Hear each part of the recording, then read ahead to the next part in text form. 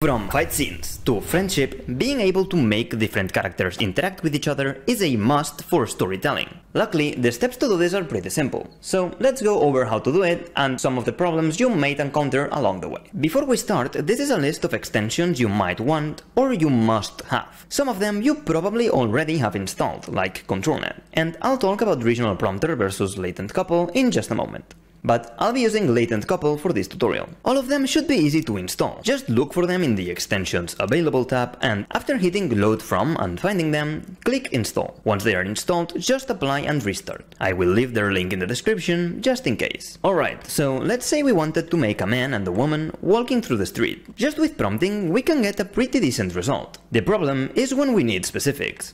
Like a man wearing a blue hat and the woman wearing a red dress. The colors get mixed up, and now both of them are wearing hats. And of course, we can get generations where there is only one person. That is an easy fix though. We just add controlnet model for open pose and we will get the right amount. But the problem with colors still remains, and if I prompt for, let's say, Genos and Tai Li walking together, the LORAs also get mixed up, when we should expect something like this instead. So let's see how to get it right. Yes, I am going to use ANYLORAs for this as examples because they are easier to identify, but this process works for both realistic and anime, as well as SDXL and SD 1.5. You will also be able to use this for environments and complex scenes. To start, you will need to choose your main extension, regional prompter or latent couple. Both of these extensions will let you create masks and prompt for what you want to go inside them, letting you prompt for a character description in one side and a different description in the other side, like in this high five example. This way you have absolute control over what goes in each part of the image. Latent couple is a bit more precise since you will be combining it with Composable LORA for better results. And it is also very simple to understand. Regional prompter is slightly faster when generating and easier for linear compositions, even if masking is annoying as hell. For what we want to do, latent couple is a little bit better in my experience, so I will explain that extension in more detail, but both are perfectly fine to use. So I will also give some tricks for regional prompter users too.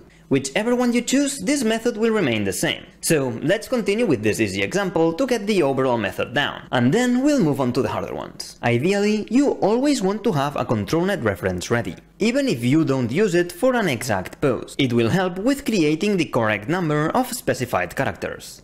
In case of using latent couple, the next step will be to create a separate mask for each character for latent couple. I will take the controlnet reference to Photopea and paint over it, creating a new layer. Use different colors for different masks, and remember to use a harsh brush, and then fill the background layer with white. This will serve as our background prompt. Try to always have some white space for this prompt. Import this mask into latent couple and click I've finished my sketch. This will automatically separate all the masks for you. You could also create a white canvas and guess paint if you don't care about nothing.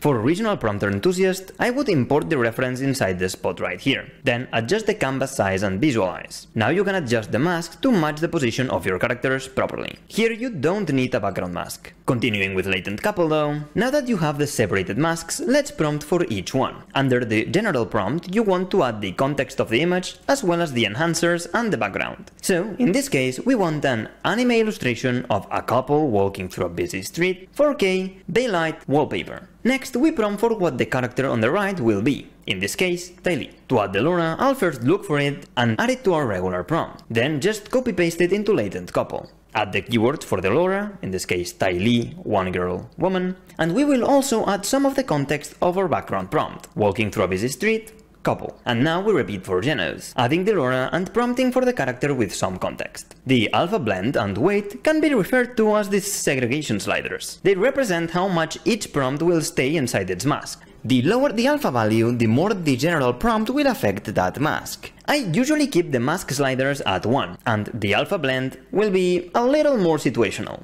The reason we add context to our prompts is to avoid losing the background completely while maintaining the characters. Another way to get more of the background is by using a higher alpha blend, since it makes it affect all the masks more. If you push it too high, it will mix up with our characters, forcing us to inpaint later on. If you wanted to prioritize the background, this is a good way to do it though. For now, I'll keep it at 0.2 and use a higher value if I don't like how it turns out. All set for now. Let's click on Prompt Info Update. This will save the information on what prompt goes where, as well as creating our final prompt by separating the prompts of each mask with the keyword AND. If we click Generate Now, you will see how the image is still not good. That's because for Latent Couple, we need to use Composable LORA, an extension that you should have. Let's just enable it and hit Generate again. Cool! Looks like the image is generating nicely now, but we can see that there are still a few issues with it. Ignoring the faces for now, the main problem is that having two LORAs at the same time creates these flat colors and artifacts. And this one is kinda tame, some LORAs may be way worse.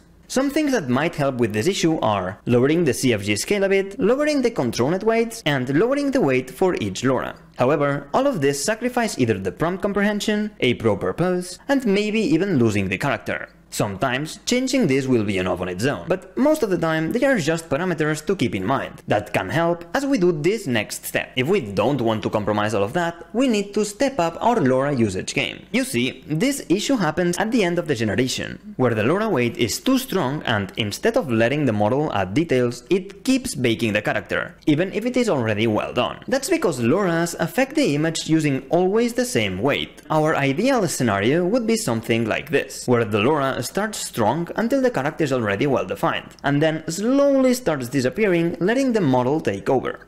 Well, typing this thing when using Composable LORA, we can control just that. The first number controls the base variable weight of the LORA. What we type next determines the way the weight will evolve over time, time being the number of steps. And finally, this number right here controls at what percentage of steps the variation will start. 0.5 being 50% of the total steps. We can actually control way more than this, like the opposite of cooldown would be warm up, or using words like increment or decrease. I will leave a video in the description that talks about all the possibilities this extension offers. It's a lot. For this to work, we will go in Stable Diffusion, activate Composable LORA with step, and plot the LORA weight in all steps. Then, on our prompts for Latent Couple, we will add the following. And yes, I will leave this type down in the description so you can just copy-paste. Just copy the same format for the other LORA. Important that you keep in mind that some LORA have stronger overfitting than others. So, if you see one acting up, make sure that one stops earlier than the others, and maybe lower its weight a little bit too. Now just update the prompt info and click generate. Maybe 0.5 is a little too late, so I tried 0.35 and it was better. Remember that all these values are always a base for you to work with. Each LORA, checkpoint and each image will require different values, as you can see on these examples. If you see your character getting lost, then go higher, and if it is overfitting, go lower. For regional prompter, you won't be using Composable LORA, because there's no need for it and it will just make your generations slower. You will just use latent instead of attention. This means that you can't control the LORA at every step like we were doing right now. What you will do is come down here to LORA stop step and fully stop using the LORA at a step you think fits. I'm using 30 steps, so about 14 or 16 should do. This will give you very similar results as Latent Couple with Composable LORA. To finish with our text-to-image setup, and before moving to a more complex composition, let's fix the faces with After Detailer. A regular After Detailer prompt won't work, because we have two very different faces. We are going to go under Settings, After Detailer, change this from None to Left to Right, and now we will prompt for the faces regularly, from left to right. So the first face will be Genos. Then separate this prompt by typing open square bracket SEP and close square bracket. That will make it so the face on the left is Genos and the next step on the line will be the one after Sep, so in this case Ty Lee. If we had more faces, we would keep going, like I did in this image right here, for example. Since the faces are pretty bad, I will use a higher denoising strength, and I like to use 512 by 512 to save some time. Treat this extension like you would regular Inpainting for only masked. By the way, big thanks to Keyboard Alchemist, since I learned about this option when Kronos recommended me their After Detailer video on Discord. I will leave it in the description so you can learn more about this super useful extension. And on that note, also thanks to another content creator, Latent Liminality, who told me about it a little bit later. Both are very good channels that will be in the description. You can also fix faces by generating with high res, which will make them automatically pretty good, but it will take a long time if you don't have a good GPU. To actually upscale this, I would recommend just going moving to image and use the same setup with Latent Couple and its mask. Here you can use a higher alpha value, and there's no need for the Composable LORA fancy stuff this time. Just lower the LORA's weight. Also, controlnet tile can be pretty nice for this. Just use a strength of 0.4 to 0.5 or whatever you want, to be honest, and play with it. Add after detailer to this and you are pretty much done. Knowing this, you can repeat this process to create what you're looking for. For example, controlling the background with a segmentation model and then working with a nice base image. And of course, in painting if you think something could be better. You can add more characters if you need them, pretty much as many LORAs as you want, even though past 5 at a time I couldn't get them all to work. Okay, we are done with the base method, at least for simple compositions like this one, where each character is separated and not interacting. From now on, we will have 3 levels of difficulty. 1.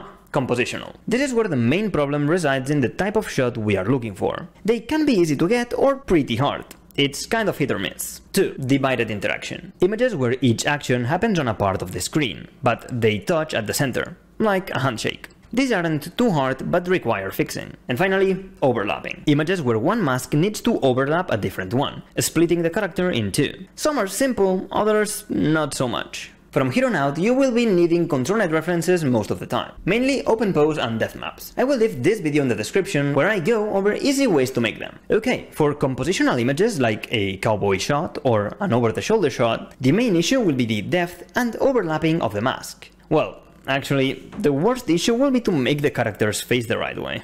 The process itself doesn't actually change much. Mask the parts, prompt accordingly, and use the LORAs you'll need. The most important part in these cases is fine-tuning your controlnet's model weight and ending step, as well as prompting for the type of shot you're looking for.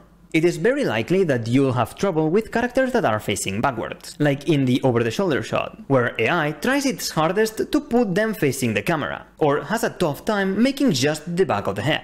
Also with just using a cropped part of a character, like the legs on a cowboy shot, that could either get fully destroyed or make you lose the rest of the image cause you need a very high depth weight. Some of this you can easily fix with Inpaint Sketch, like in the case of the back of the head, you just take a different color, paint over it, use a medium denoising strength, and you're pretty much done. If you have trouble with a specific composition, like not getting proper legs on the cowboy shot in my case, you can prioritize the composition to inpaint later. For example, I used a higher depth map weight, the lowest possible while still maintaining an okay background. That way I could get the leg shape right. After that I just went and inpainted them so they looked mechanical. If in image to image it has trouble maintaining the shape, just use a canny model and play with the controlnet values a bit. In cases where there's a part of controlnet that isn't working properly, but another one is, like here with the legs messing up, but the character not so much, and I'm still not sure if this works or not, what I've been trying is to divide the depth map in 2 parts. One for the legs, which I'll put at a higher value and ending step, and then the character, which I will use at a lower value. That way we can focus on the legs without destroying our character. We will still need to inpaint, but we have a nicer background now. Since compositions can change too much and I can't cover them all, let's look at the divided interaction images. These are very similar to the first images we made. Usually the only difference is that you will need a good controlnet reference or a high luck stat, and that nothing will save you from fixing stuff later. Up until now, we only used OpenPose references to count the number of characters and choose their position in the image. There was no need for them to follow the pose fully. But now we need to ensure that at least the touching parts are posed and have a high weight. Make sure that the masks also stop at the right angle. And don't go over the other character's side. The rest is just using the first method normally until you find an image that you like. After that, we should fix the hands. I'm going to use the methods I explained in this video right here, but since this video is not about that, I'll just quickly do something that kind of looks like a handshake. Use the reference, made a line art, and then inpaint it. You can, of course, dedicate a little more time to this if you care. This is fine by me at the moment. And finally, we have overlapping interactions, which are probably the hardest ones to get right and will usually need inpainting and cleanup. The hardest part for these images is playing with controlnet models so that you get a decent result that follows what you want. Most of the time, stuff will get mixed up and distorted, and you might lose your character in the parts that are overlapped. The more crossing parts you have, the more cleanup and better playing skills you will need. I tried to make the punch image with this much overlap, and I ended up using the only thing League of Legends ever taught me. I surrendered. Decided to try again, but with the poses being a little further away. This time it was way easier. On these generations, controlnet OpenPose and depth play a huge role on the results. Good settings on a depth map can make or break your image. I will give you some guidelines, but every image will be different. The open pose model, you can keep it pretty high, and not touch anything else. For poses like this, I left it at 1 or even higher, and did not touch the controlnet starting or ending step at all. But for depth, you want to be very careful, mainly with the ending step. Depth is focused on the first steps of the generation, and its goal is to ensure that things are at the correct distance relative to the camera, and your goal is to experiment until you find out exactly at which step it has achieved that, and then take it out. For example, in our punch generation, the depth map is important, so that Hinata's leg goes behind Jinx, and not in front. Like what could happen if we stop the depth map too soon, or we use too low of a weight. But if we use a high weight and don't stop the map soon enough, the image turns out flat, and the characters might get lost. I usually start with a 0.35 weight and 0.3 ending step. If it works like that, then I'm happy and we all chill. But if it doesn't, I will slowly increase the values. In cases where you can't fine-tune it enough and need to use a very high depth weight, do as we did for compositions. Prioritize shape and then inpaint for the correct characters, adding their trademark details with Inpaint Sketch, for example. It will take more time, but it will make pretty much anything possible, if you have the patience for it. There are also some images that will give a mistake in one place or the other. For example, this shot with 3 Loras closely interacting with each other, with more hands than my dude Godric. In this, there are a lot of masks touching on the same spot, and it is likely that AI doesn't use the LoRa as much in that part, missing some tattoos for example, forcing you to clean that up. One way to do this is to make a lot of variations and mix the best parts of each one together. Things like a hack or dancing are way simpler to accomplish if you make the mask properly. The only thing that might mess up are tiny parts of the mask or, as always, the hands. But I haven't found a way to really get those right other than just correcting them with Inpaint and Photoshop. If you have any problems when generating, make sure to join our Discord and ask your issues away. There are a lot of amazing people in there that are willing to help. Thank you so much for supporting the channel, and see ya!